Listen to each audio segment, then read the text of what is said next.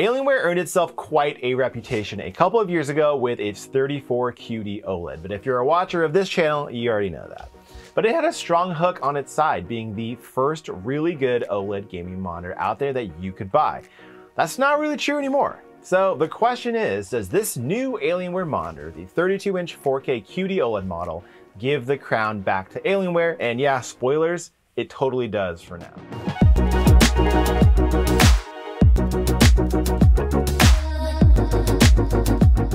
Hey everyone, this is Luke with Digital Trends, and yeah, I'm really excited for this one because not only did we get an early chance to review the 32-inch 4K QD-OLED from Alienware, we also got in the more esports friendly model, the 27-inch QHD QD-OLED, which we have a whole separate review from Jacob on the channel, which you should definitely go check out after this one. These are both very exciting monitors featuring the 2nd gen QD-OLED panels from Samsung Display. So if you like this content and you wouldn't mind, go ahead and hit that big red subscribe button to the channel if you haven't already. And let's get into talking about how good this thing really is. So let's start with the specs, because that alone will tell you a lot of what you need to know about this monitor, because really, this is the first of its kind. There have been a few other 4K OLEDs out there, but they've all been stuck at 60 Hz refresh rate, not really for gaming, or they're like these massive 42-inch behemoths. And even then, we've never seen a 4K OLED with as high a refresh rate as this, which is 240 Hz. Now, 4K at 240 Hz might sound a little ridiculous, and for the average gamer's PC, yeah, it's still probably a little overkill, despite the fact that there have been a few 4K 240 Hz gaming monitors out there in the wild, such as the Samsung Odyssey Neo G8. But what this gets you is room to grow, and it'll ensure that your system isn't bottlenecked by the refresh rate in multiple rounds of GPU upgrades down the line. So if you're concerned with the previous Alienware 34 was that it only had a refresh rate of 175 Hz, that's out of the picture now, which is handy when playing games at a lower resolution. Alienware 32 QD-OLED is not an ultra-wide. Let's get that out of the way first, because it is a major difference between this and the 34-inch model. But as you can see, it does come with a 1600R curve.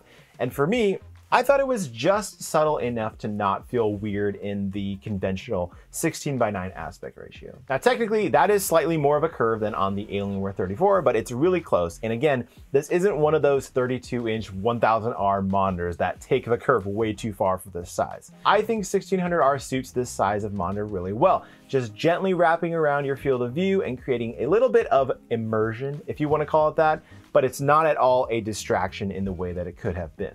Aside from the panel itself, a lot of what you see here on the 32-inch model resembles the 34-inch model. So the design and the setup is all basically identical, including the base, the stand, and the lighting on the back. Got that two-tone black and white vibe, which has kind of become iconic from Alienware at this point. But the back is still made out of plastic, which admittedly doesn't feel great when you reach up to adjust the monitor or something like that, especially compared to these newer Samsung monitors, which have a bit more of a premium feel. Speaking of adjustment, you do have just over 4 inches of height adjustment and 40 degrees of tilt, which all matches what you could do with the Alienware 34. And of course, you can swivel as well.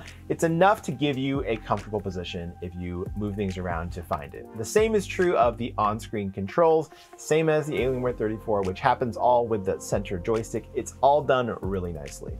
Like with the Alienware 34, however, you still won't find any built-in speakers here, which continues to bother me, despite the fact that most people probably won't use them very often. It's just that there will be that one time, where your AirPods die and you're in a meeting and you don't have any audio at all, and it completely ruins everything. Completely hypothetical, it's never happened before, but that situation could technically come up. There's one other small but meaningful change to the back, which is in the ports. You've got DisplayPort 1.4 for the full 240 Hz at 4K, and an assortment of USB ports, including an upstream Type B port, 3 USB-A 3.2 Gen 1 ports, and the USB-C for power delivery.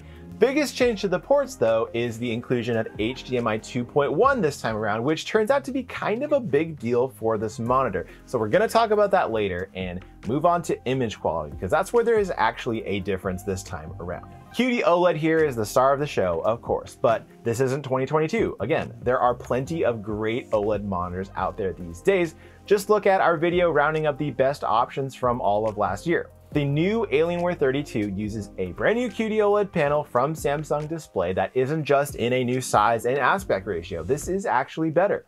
The good stuff is all still the same here. It's still OLED, you still get those perfect black levels, you still get the same brightness. I measured well over 1,000 nits at a 1% window and around 830 nits at a 4% window.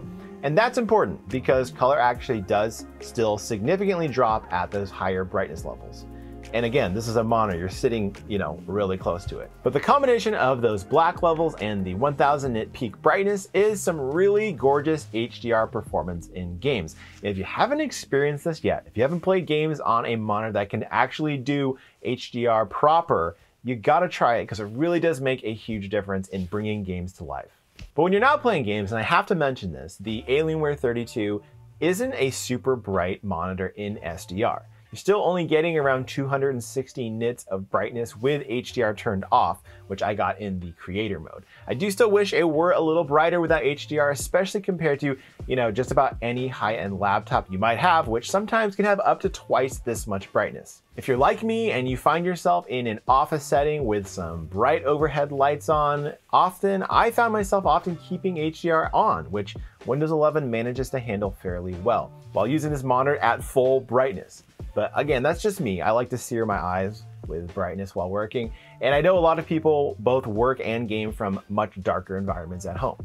But getting back to image quality real fast, if there's one thing that the Alienware 34 struggled with, it was color accuracy. It's not that it was bad, but it was sort of middle of the road for a high-end display rather than exceptional in the way that monitor was in pretty much every other aspect. This new crop of QD-OLED monitors really fixes that in a big way. Those overblown greens and reds are no more. In fact, I measured an average color error of just 0.56, which makes it, along with the 27-inch model we're reviewing, the most color accurate monitors we've ever tested. And that includes testing we've done on laptops and even MacBooks, you name it. And just as a reminder, that's out of the box color performance before calibration, which really is kind of amazing, especially since this isn't, a Sony TV with all its own processing happening in the display itself. Seriously, that's impressive. But really, all of that is there to support the gaming experience. And what you're getting here really feels like an unparalleled experience. The combination of the excellent HDR performance, the super fast 240 Hz refresh rate, the clarity of 4K, and the response times of OLED is seriously like the whole package, and it's hard not to get sucked into whatever game you're playing on a display like this. I should note that although the Alienware 32 doesn't technically have certification for FreeSync Premium Pro or G-Sync Ultimate, it does have variable refresh rate, which is really all that matters when it comes to avoiding screen tearing. Really, the only thing the Alienware 32 is lacking, especially as a 4K panel, is what these new LG OLED panels have, which is the ability to switch to a lower resolution and a higher refresh rate mode. LG's new 4K OLED panels offer a 1080p 480 Hz mode, which is pretty incredible and completely eliminates the choice that you have to make between monitors with higher resolutions and higher refresh rates. I'm not going to mark down this as a negative for the Alienware 32 for not having this. I mean, this is a brand new feature, but I thought it was worth mentioning as something that new OLED monitors are doing to sweeten the deal even more. There's one last thing to talk about with the Alienware 30 QD-OLED, and that's consoles. And this is a huge point in favor of this monitor.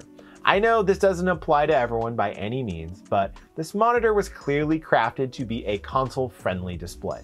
First of all, the standard aspect ratio is, of course, guaranteed to be supported by all console games. That's a freebie. But the big deal here is what you can do with the HDMI 2.1 port, which gets you Dolby Atmos and variable refresh rate. Essentially, these features equip the Alienware 32 to be a proper TV replacement for your console, especially since it has HDMI eARC to support Atmos through signal pass-through.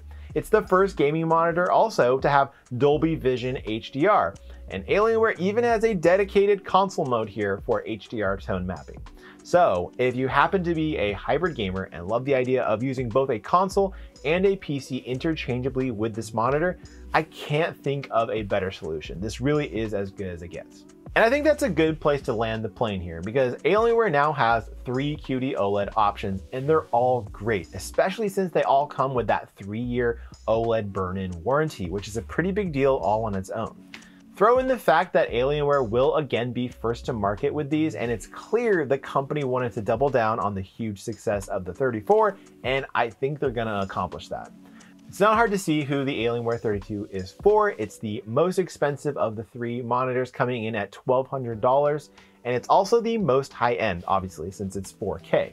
But it's actually cheaper than the Odyssey Neo G8, which is actually the same price as the Alienware 34 when it launched. Now, the Alienware 34 will always have its place, especially because it's now cheaper and people love their ultra-wide displays these days. But I really do think the Alienware 32 takes things a step further in terms of image quality, and throw in that HDMI 2.1 port, you've got a really great, strong display. It's certainly my favorite gaming monitor right now. And hey, if you happen to want to hook your console up too, this one's a no-brainer. So that's it, but I'm really curious what you guys think, so jump down into the comments and let me know how you think this one stacks up against the 34-inch model. And while you're down there, leave a like on this video and head over next to our review of the 27-inch model. Thanks for watching.